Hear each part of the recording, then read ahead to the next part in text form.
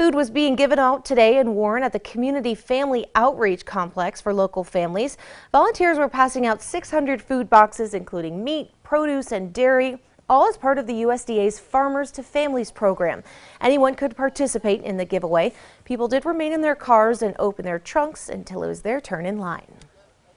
People are looking for a way to be able to survive. And this is a way that we've partnered with USDA Farmers to Families to say, look, we care. We're trying to reach our hand in the community by way of offering these food boxes. The Community Family Outreach Complex is hoping to do food donations on a bi-monthly basis come the future.